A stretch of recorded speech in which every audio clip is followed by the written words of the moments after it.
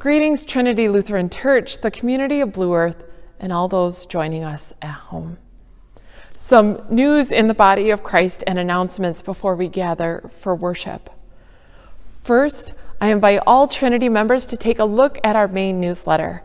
In our main newsletter, we outline our current COVID precautions, which we continue to evaluate as changes and time goes on as people get vaccinated. So please take a look at your May newsletter. We also outline our hopes for worship during May. We hope to have in-person worship in our sanctuary 3 times during the month of May, on May 2nd, May 9th, and May 23rd. The other 2 Sundays in May, we are welcoming groups that would expand our numbers and also the need for social distancing. And so we will have those out at the fair stand where we can spread out a bit more. Please take a look at our newsletter, our worship schedule, and either join us in person or online, whatever works for you.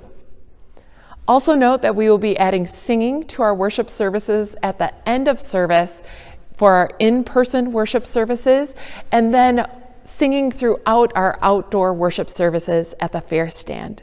So please join us for that if you wish.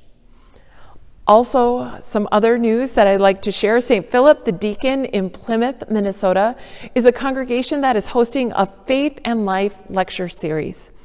On May 6th, from 7 to 8, they are hosting a lecture called Healing the Wounds of Racism. We are going to stream that lecture into our sanctuary on May 6th from 7 to 8 p.m. It is also available online, and there is information about that in your May newsletter. Also, some news in the body of Christ. We rejoice with all those confirmands who were confirmed last weekend at our drive-in service. We give thanks for the mentors who made time in a difficult year to still learn together with their confirmation students. We give thanks for Lisa Kittleson and Alois Queensland and all those who fearlessly led them this year. Also, one other bit of news in the body of Christ. We remember the life of Donna Anderson, who passed last week and whose services were held this past Tuesday in Elmore. We realize the impact she has had on our community and at Trinity, and her life has been a gift. And so we give thanks to God that she rests in eternal life, and we continue to hold her family in prayer. I invite you to continue to pray for all those on Trinity's prayer list found in your main newsletter. Let us gather for worship. Prayer of the day. Let us pray. O God, you give us your Son as the vine apart from whom we cannot live. Nourish our life in his resurrection, that we may bear the fruit of love and know the fullness of your joy. Through Jesus Christ, our Savior and Lord, who lives and reigns with you in the Holy Spirit, one God, now and forever. Amen.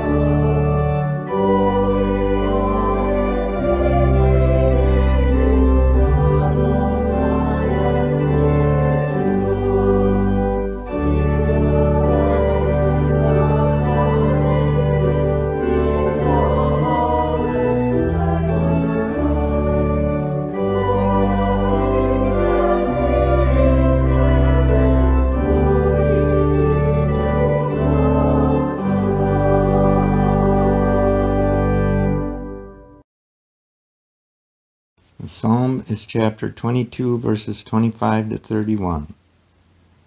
From you comes my praise in the great assembly. I will perform my vows in the sight of those who fear the Lord. The poor shall eat and be satisfied. Let those who seek the Lord give praise. May your hearts live forever.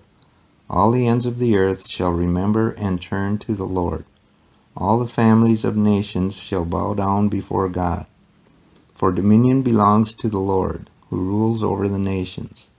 Indeed, all who sleep in the earth shall bow down in worship. All who go down to the dust, though they be dead, shall kneel before the Lord. Their descendants shall serve the Lord, whom they shall proclaim to generations to come. They shall proclaim God's deliverance to a people yet unborn, saying to them, the Lord has acted.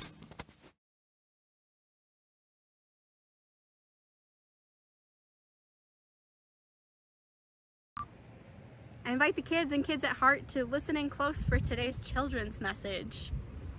I have some trees behind me.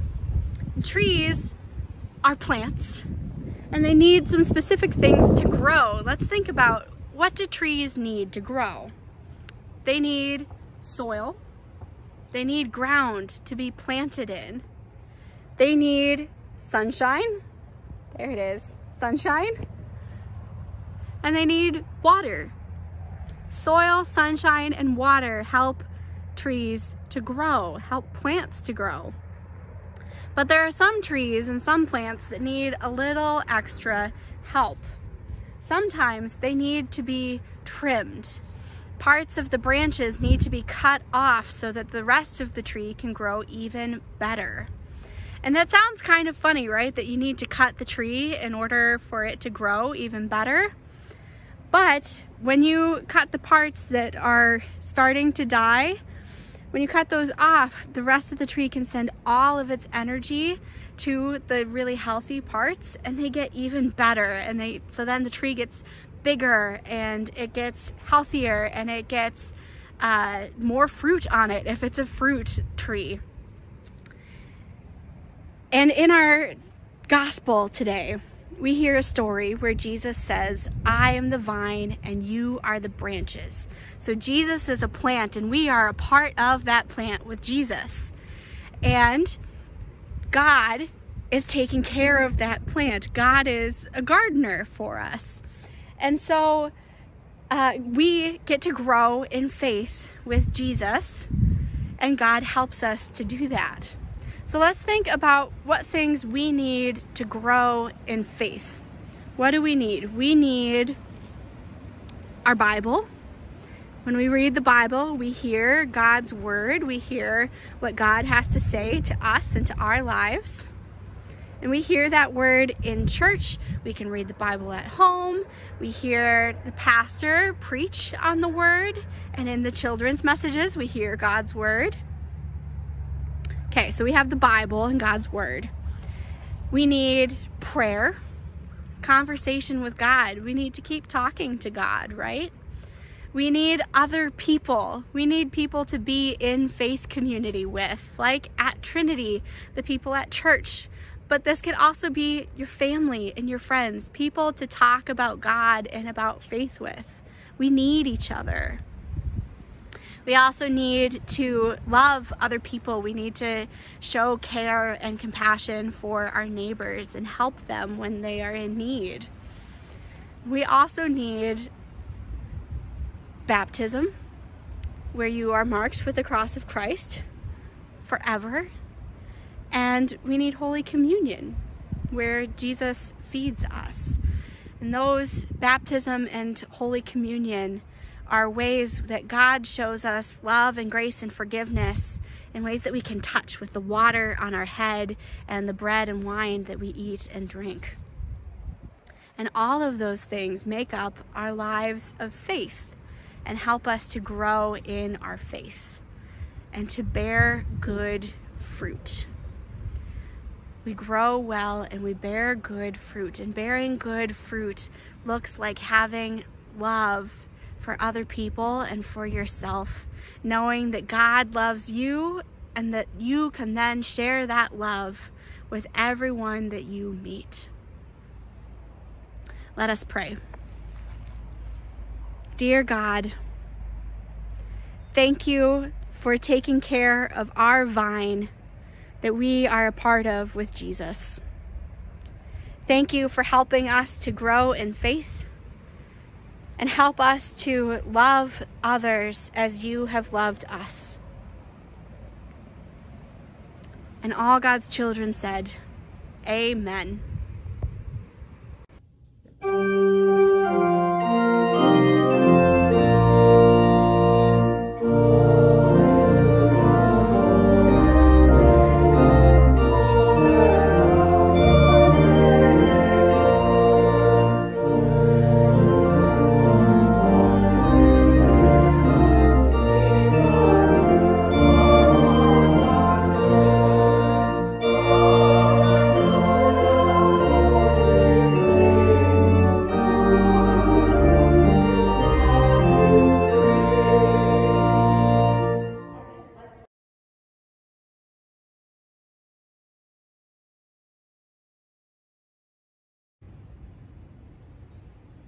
The Holy Gospel according to John, the 15th chapter. Glory to you, O Lord. Jesus said, I am the true vine, and my Father is the vine grower. He removes every branch in me that bears no fruit. Every branch that bears fruit, he prunes to make it bear more fruit. You have already been cleansed by the word that I have spoken to you. Abide in me as I abide in you.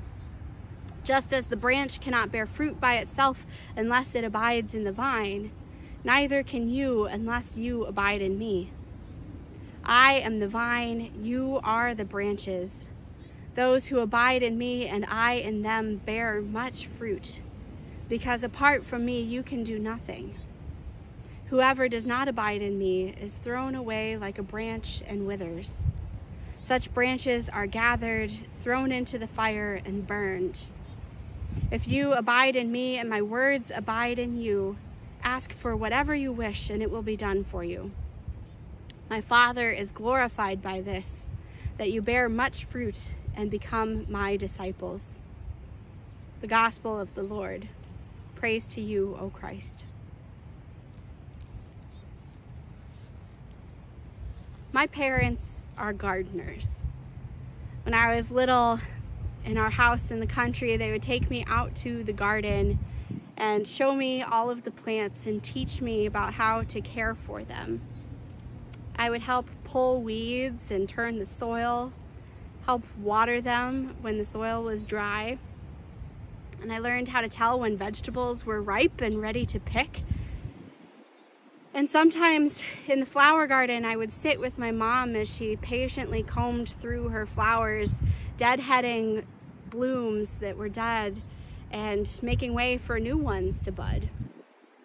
And I remember as my dad trimmed a bush, being very worried that the bush would die because he trimmed it down to almost nothing.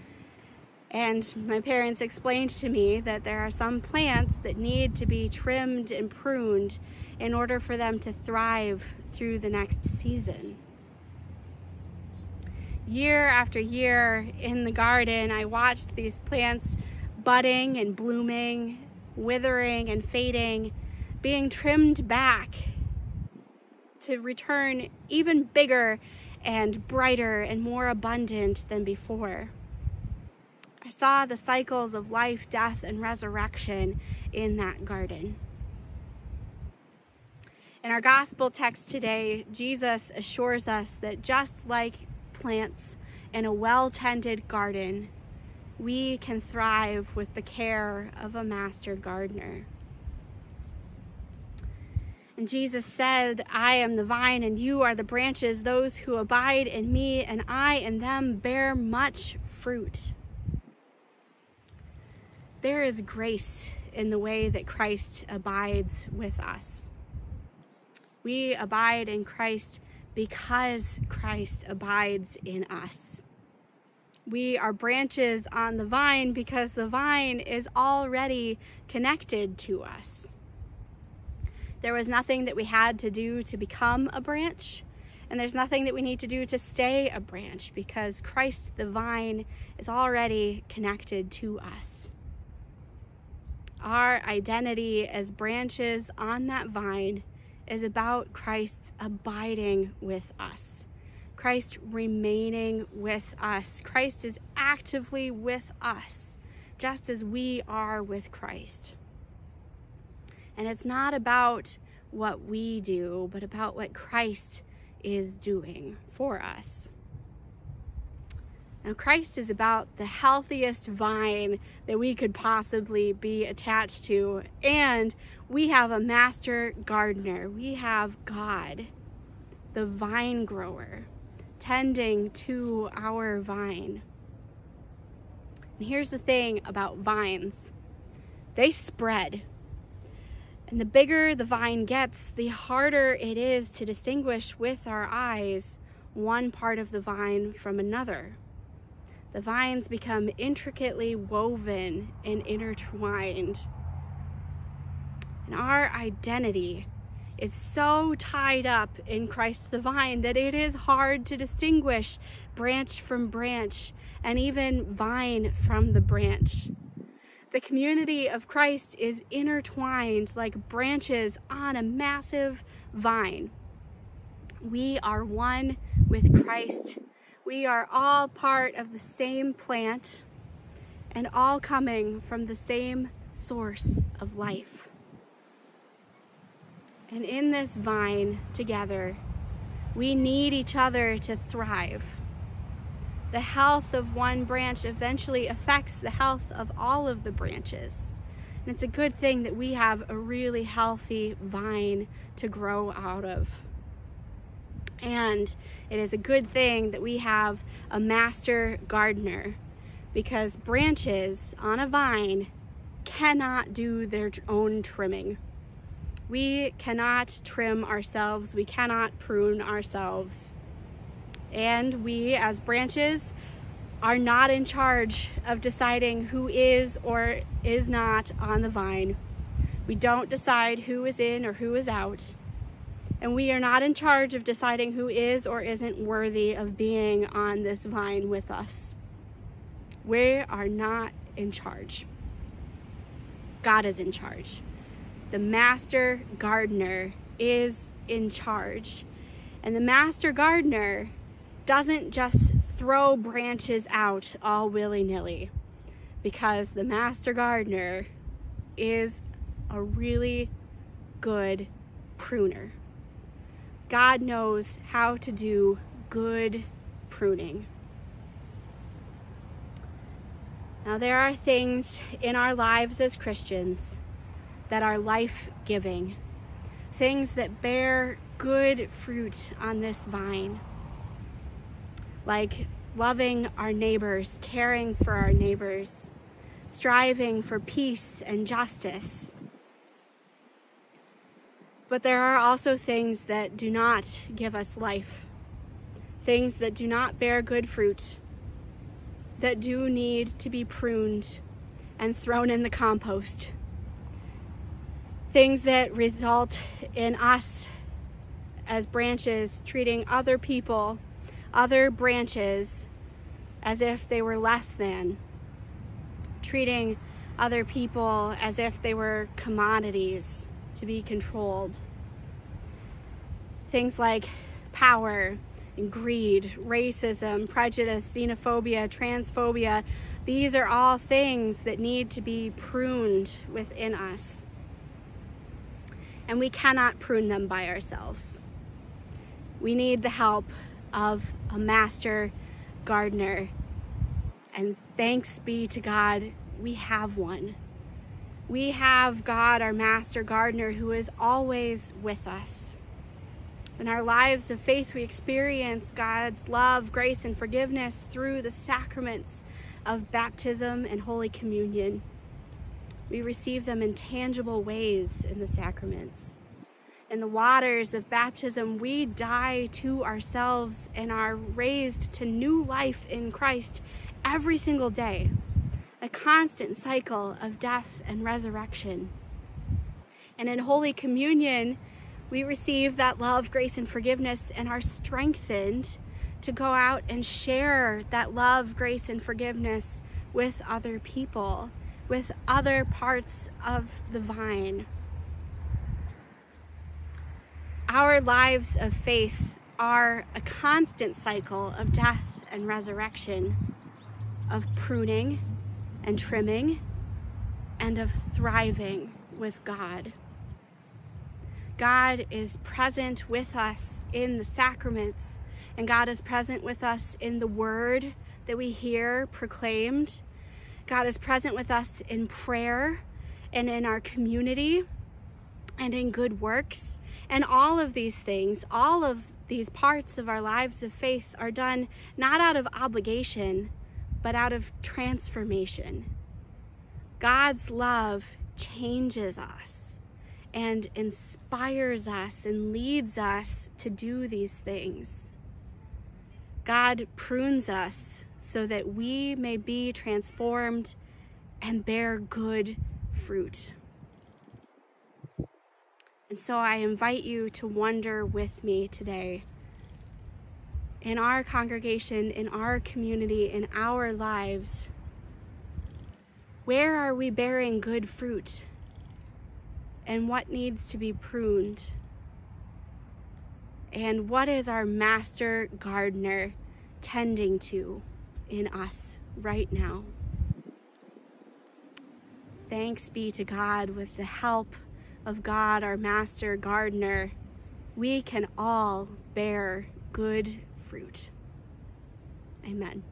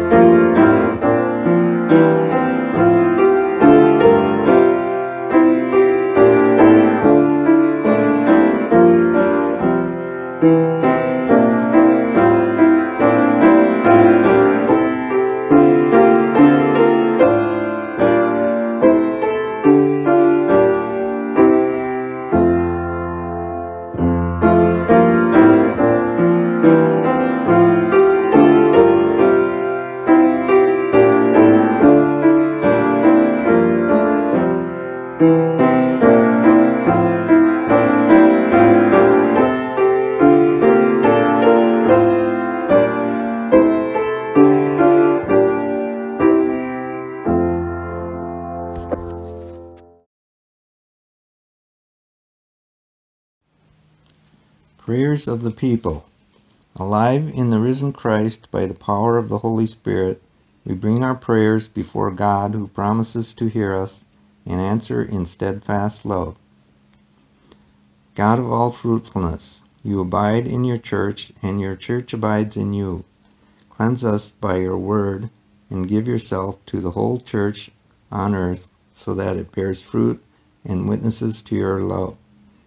Hear us, O God, your mercy is great.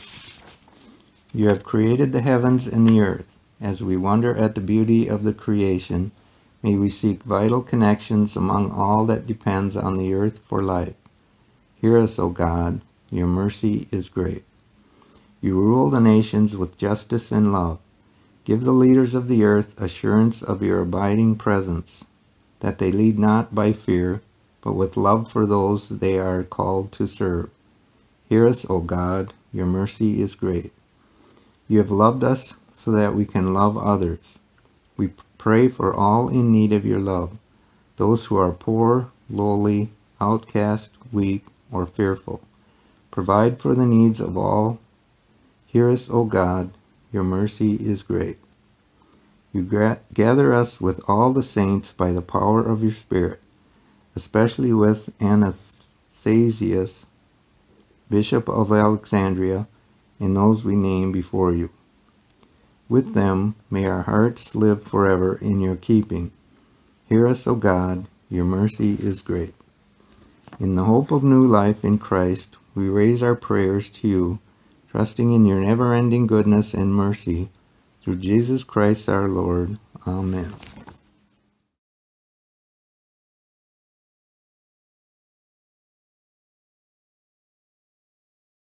Let us pray.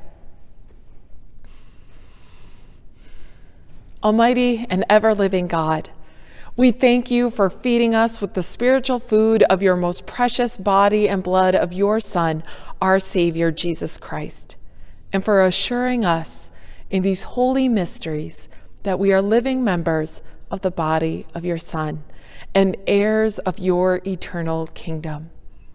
And now, Father, send us out to do the work you have given us to do, to love and serve you as faithful witnesses of Christ our Lord. To him, to you, and to the Holy Spirit be honor and glory, now and forever. Amen.